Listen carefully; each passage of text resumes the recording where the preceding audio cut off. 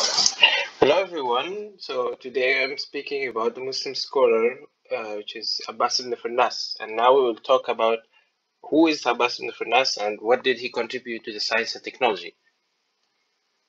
So first, who is Abbas Ibn Firnas? Abbas Ibn Firnas is a Berber Andalusian born in Ronda, Cordoba, Spain. So he was involved in many sciences and contributions to knowledge, and he is a very well-known Muslim scholar even until this day. So let's find out why it was that.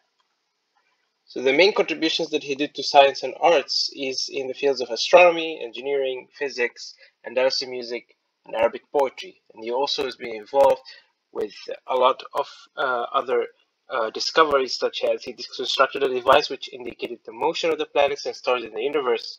And he came up with a procedure to manufacture colorless glass and made magnifying lenses for reading, which were later known as reading stones.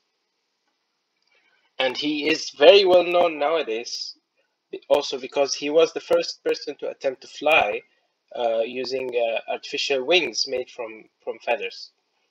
And he, at the end, he was not very successful with that, but he managed to make a first attempt that inspired many others to create the first airplane, for example.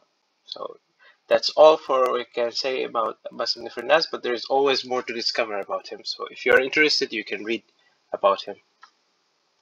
Thank you very much.